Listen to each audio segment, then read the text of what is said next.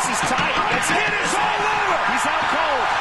Mitch Gagnon wins again by submission. Mitch Gagnon is beginning to make a living tapping out his opponents. He's won his last 2 fights since losing in his UFC debut. I think it was a little bit overwhelming, and going through that first fight in the UFC, kind of got me to, see the bigger picture, and now I'm more comfortable at it, and I'm only going to get better at it.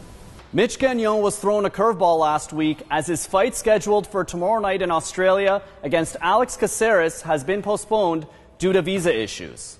I've worked so hard. I was at the end of my camp. I was supposed to leave last week. I was on weight. Everything was on point. I was healthy. I was, it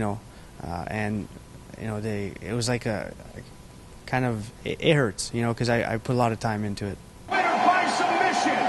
He's physically strong. Mitch's road to recovery might be the most impressive accomplishment to date.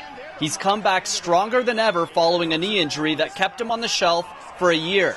And if he keeps this up, a title shot could be in his future. I don't look that far ahead. I'm just I'm one of 30 bantamweights in the UFC. So there's so many guys wanting my job, and I'm just loving it. So I'm not putting that much pressure on me. Just enjoying. Isaac Owen, CTV Sports, Sudbury.